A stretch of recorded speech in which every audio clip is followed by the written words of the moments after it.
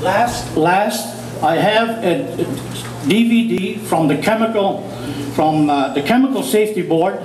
They investigate the larger companies, and this will give you a good indication with how companies cut safety by the millions of dollars and then have fatalities in their facilities. BP is on record in London that they cut $1 million on the safety budget.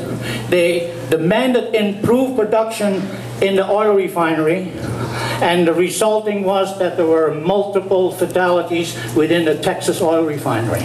With that, I'll close. Thank you, Mr. Bridgewell. Appreciate it.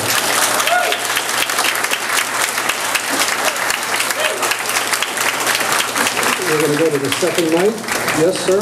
Thank you, sir. Mr. Chairman, board members, ladies and gentlemen, my name is Lauren Amos. I come from Gray Rapids, which is a little small village on the outskirts of Blackville.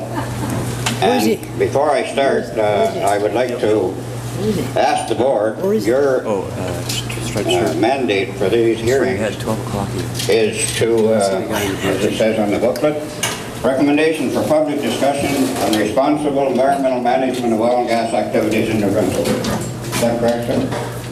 Doesn't say anything about yes or no, or you're for it or you're against it. It's talking about these regulations open for discussion. And I have some here, but before I go to them, I want to mention that there's a lady at the last meeting and subsequent letters to the newspaper stating that Blackville had no business having a meeting. Well, I would like to draw your attention, people, to the map of New Brunswick.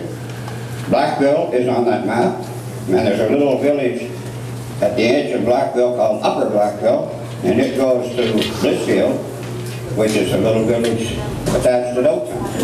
They're all in the shale gas area except Blackville, but there is no big concrete dam 5,000 feet or 6,000 feet down in the earth to stop that gas at Blissfield town line. And also this imaginary line that the government drew on the map to address leases doesn't exclude the residents of the province of New Brunswick of having their say in regulation.